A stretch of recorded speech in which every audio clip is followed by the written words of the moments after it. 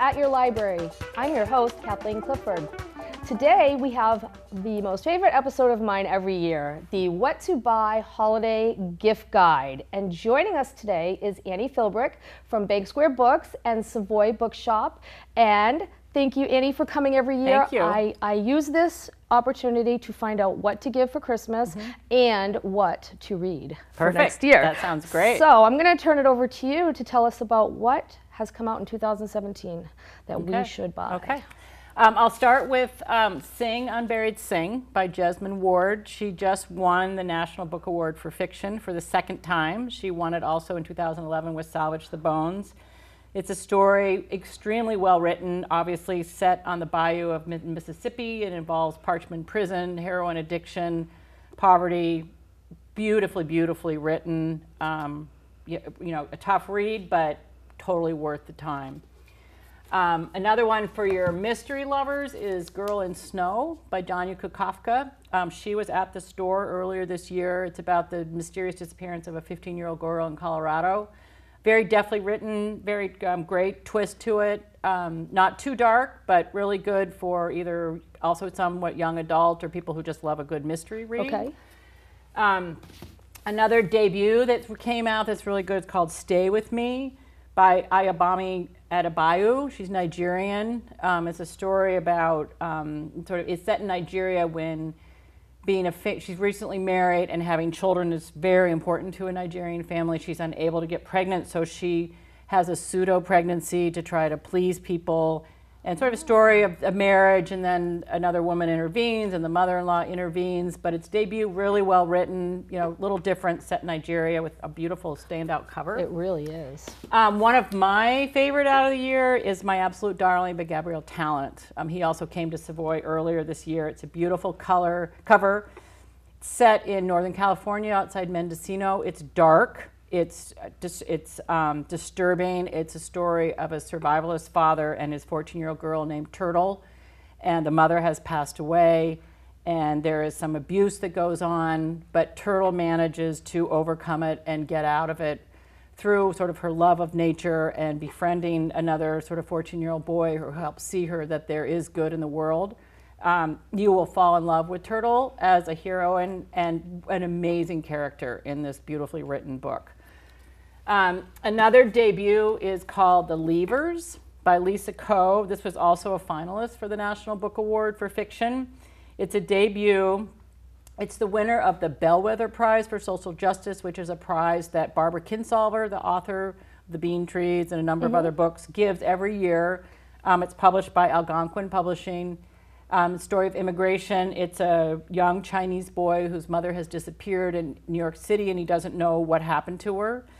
He eventually gets adopted by a pretty staid, sort of boring, middle-class school teacher white couple up in upstate New York, and he struggles with sort of what is his identity as a Chinese boy living in a white American family. There is a reunion at the end with his mother that's beautifully written, but a great favorite of a lot of people, really great readers. One of my favorite books out of the year is Pachinko by Min-Jin Lee. It's now out in paperback. We will have some signed copies at the store this month of Christmas in our holiday gift guide.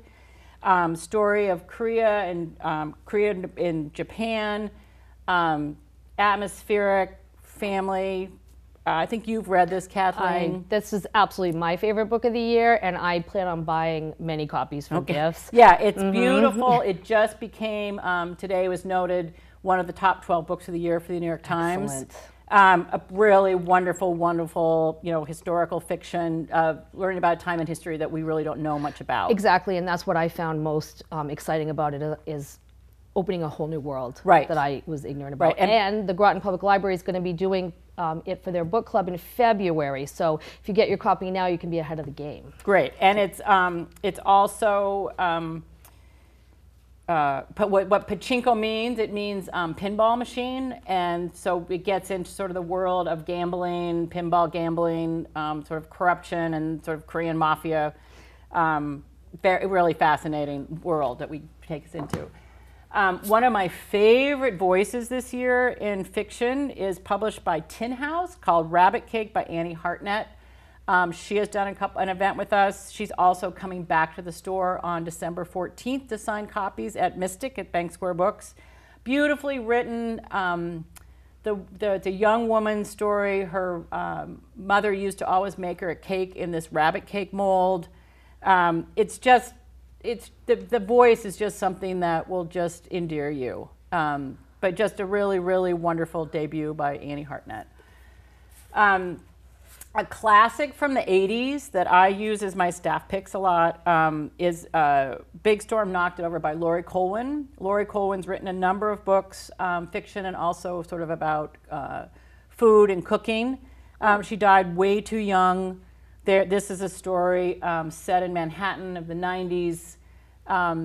Family relationships, just really classic, really, really good fiction. For another mystery lover, Henny Mankell, After the Fire. He's the Wallander series on Netflix is part of these books, but they're a great series of mysteries set in an island up in Scandinavia. A retired doctor, his house mysteriously burns down, and other houses burn down. It's not too dark, just great mystery. Nice. Another finalist for the National Book Award was a short story collection called Her Body and Other Parties by Carmen Machado. Little edgy, great for your sort of young adult or young millennial, like sort of edgy, really well written short story collections. It'll kind of blow you away. And I'm not a big short story reader, but this was amazing. And I find that short stories are good gifts for people that are not huge readers because they can do a little bit at a time and then fall in love with the whole. Right, and some are connected. These ones are not necessarily connected, but they all sort of relate to each other. Okay, excellent. And just to wrap it up, a cookbook for everyone called Homegrown by Matthew Jennings. Matthew Jennings owns the Townsman restaurant in Boston. This is very much of a New England cookbook. We did a dinner with him at Stone Acres Farm with the Oyster Club people from Mystic. Matt's great, really fun recipes, really delicious. We've got a number of signed copies. It's part of the New England Independent Booksellers Holiday Catalog. Just a really good cookbook for those person who loves to cook from New England. And then to finish up, for anyone who's a big gardener, the Cut Flower Garden from Floret Farm in the Skagit Valley in Washington State. This is the best cut flower book or growing cut flowers that I've ever seen. It's thorough. These people have an amazing Instagram to follow. It just is detailed but not too complicated, and it's just absolutely beautiful. So for the flower enthusiasts or garden enthusiasts, this is what I would recommend for the holidays. There are some beautiful books here. So if anybody's looking to buy me a gift this year, any of these would be great. And you can go down to Bank Square Books or Savoy Bookshop, which is in Westerly. Right. And I'm sure your staff would help pick out anything for the... Anything. Any kind of genre that they like. Any of these. These are just a selection that I went through. These are actually my top 12 books of the year, which I do every year. Excellent. That's posted around the stores, but we are there to help you with whomever, whether it's a gift or something for you to read. And adults and kids, and also lots of sort of gift items that are book related. That's wonderful. Thank you so You're much welcome. for coming You're welcome. today. Thank you. We're going to take a short break, and when we come back, Kelsy is going to talk more about young adult and children's books for the holidays, so stay tuned.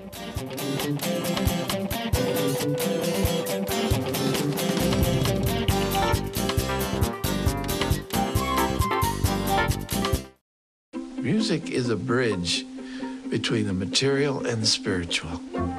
As a blind person, you have to be aware that nobody can tell you what you can or can't do. You really have to try things. My wife, who was also blind, was a good cook. When she died, that's when I started Meals on Wheels. My name is Harvey Lauer. America, let's do lunch. Drop off a hot meal and say hello. Volunteer by donating your lunch break at americaletsdolunch.org. Open road, here comes the Heffley family. Whether it's a short trip or a long haul. Estimated time, 47 hours. They will beg. You're hungry? I'm happy to provide. They will plead. Deep fried butter on a stick.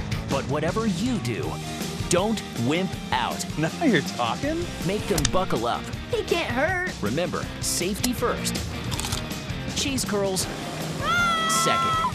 Are you orange?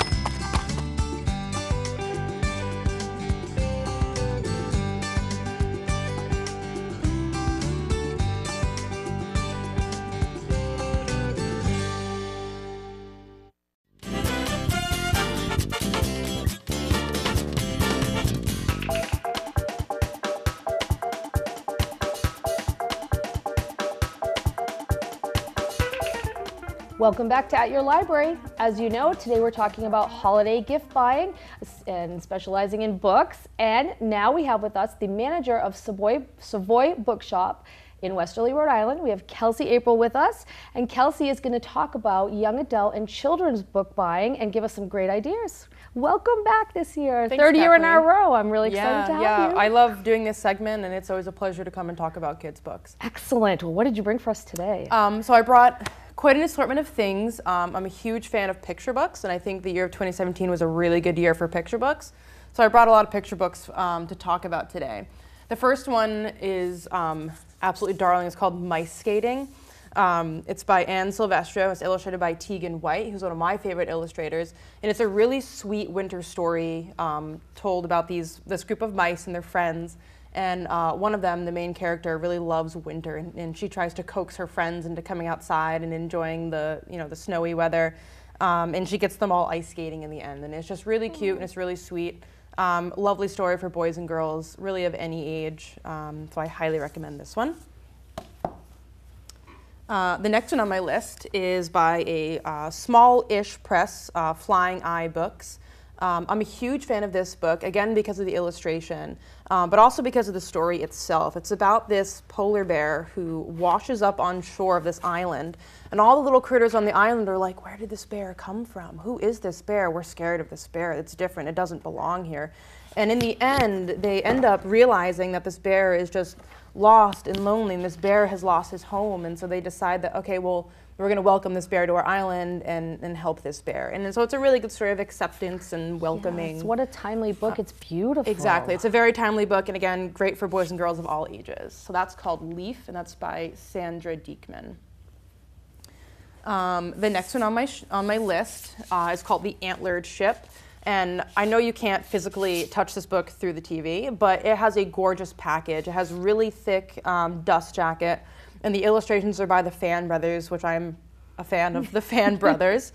And it's by Dashka Slater, and it's a story about this fox who sees this antlered ship pull into port on his island, and so he goes down to the dock and meets this group of deer who are setting sail, who are on a quest to find this island with the sweetest grass and the shortest trees. And so the little fox says, well, maybe there will be other foxes that can help me answer all of my questions. So it's a book about adventure. It's a book about friendship and answering difficult questions. So again, really beautiful package. Here, let's open it up so you can see the inside of it. And there's the group of pirate pigeons that they meet. Everybody loves a good pirate. I know. Okay, so that's The Antlered Ship. Next, by Kendwick Press, Windows by Julia Denos. So this is actually one of my favorite illustrated picture books for the year. It's about this young person. It doesn't even say if it's a young boy or young girl, it's just a young person who takes their dog on a walk through the neighborhood and sees life through the windows of all the people in their neighborhood. And it's just, the color palette is just to die for. So you walk through and there's, all the people in the neighborhood, and he sees people eating dinner and having parties and doing all these things. And again, the color palette is just splashes on the page. So this is one of my favorites. Again, good for all ages. It has one of those sort of resonating messages that young and old alike will enjoy. So again, Julia Denos, Windows. And then I've got, I say all these are my favorite, and it's true, they really are all my favorite. So this is called Professional Crocodile. It's by Chronicle. And it's a wordless picture book. Again, gorgeous illustration. It's the story of this crocodile who, he wakes up in the morning. This is one that I really have to flip through and show you the illustration. So he wakes up every morning and he gets ready for work. Right? He gets out of bed, he has his breakfast, he gets dressed, he puts on his clothes. Each panel has a different scene from his morning of going to work. But the whole time you're wondering, I wonder what this crocodile does as a professional crocodile. And I'm not going to spoil it for you. You have to get to the end, but there are clues along the way. So as you get closer to the end of the story, you'll see that, there's all sorts of people in these pictures. Like you see there's a leopard here, and then you get closer to the end. Let me see if I can find another, whoop, that's a little too close to the end there. Okay, so he's walking through. So I won't get any closer to the end so I don't spoil it for you. But this is a really fun, it's wordless, again, great for all ages, gorgeous illustration. In the end, you got to come down to the store and take a look and see how this ends, because it is wonderful. I know, I really need to know. I know, right? Okay, and then the next one is Volume 2 of Goodnight Stories for Rebel Girls. This book is phenomenal. I don't know if you've heard of the first volume of Goodnight Stories for Rebel Girls. Yes. So Volume 2 just came out. It's got 100 new women throughout the world, throughout history, that have made an impact on our world. And it's by a small press called Timbuktu Labs, and it's run by these two Italian women who were able to start the company through a Kickstarter fund, and they've hit the New York Times bestseller list. And this is just a whole new collection of stories, and it actually has one of my favorites in here, who's Sky Brown, who is one of the youngest skateboarders for Vans company, the skateboarding company. So each, if you're not familiar with what Goodnight Stories for Rebel Girls is, it's a collection of bedtime stories, and each page has the goodnight story and then an illustration of the woman. And they're phenomenal. For girls of all ages can enjoy this. There are people that buy this for newborn, girls or boys, and then, for people who are reading independently. And then the cool thing about this one is that it actually comes with a map at the back of the book. And if you unfold it, it shows you where all of these stories take place. So this is something that's fabulous. Yeah, I have my copy at home. I'm going to tack this up on my wall. That is really... and it has a legend at the bottom, too, so you can sort of think geographically where all these women are. So that's the second volume of Goodnight Stories for Rebel Girls by Timbuktu Labs. Now let's get into a little bit of middle grade. I've got Nevermore, The Trials of Morgan Crow by Jessica Townsend. Great for boys and girls, 8 to 12 years old. It's a story of magic. It's a story of friendship.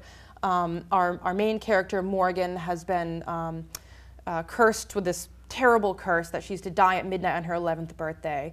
And then in comes this mysterious character who whisks her away to this magical city called Nevermore, to a school called Nevermore. Okay. And in Nevermore, she's able to avoid this curse, and but she has to pass the trial to get into the school first. So it's wild, it's fun. If you're buying for somebody who loved Harry Potter, this is going to be right up the alley. Also, fans of Neil Gaiman too. So this is really wonderful. Excellent. So again, Nevermore, The Trials of Morgan Crow. Some realistic fiction for the same age group, 8 to 12 years old. This is called Beyond the Bright Sea by Lauren Wolk.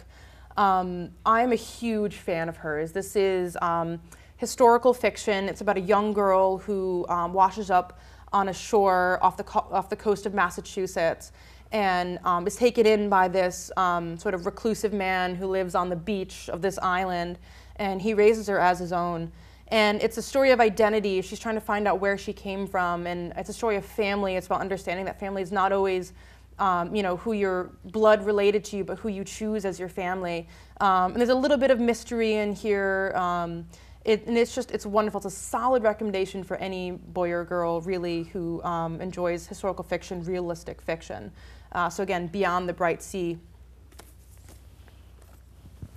And then I have a couple of young adult novels, the first of which is a debut novel by Margaret Rogerson called An Enchantment of Ravens.